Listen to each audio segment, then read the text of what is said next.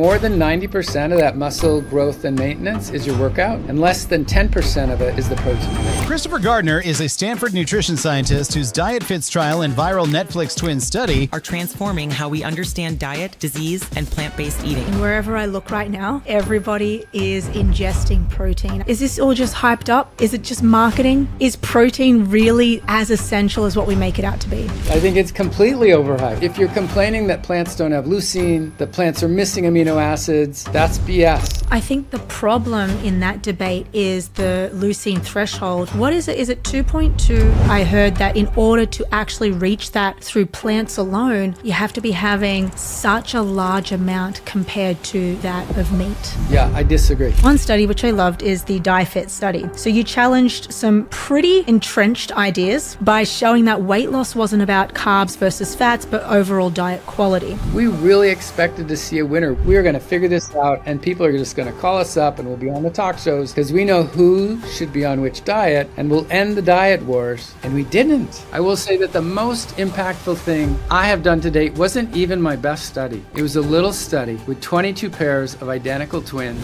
where one went vegan and one stayed omnivorous, and it got featured in a 4-part Netflix docu-series, which is the most talked about on social media. What do you think was the biggest misconception about the twin study, and why do you think it was so controversial? Oh, good. I would love to deal with this one. So the biggest one was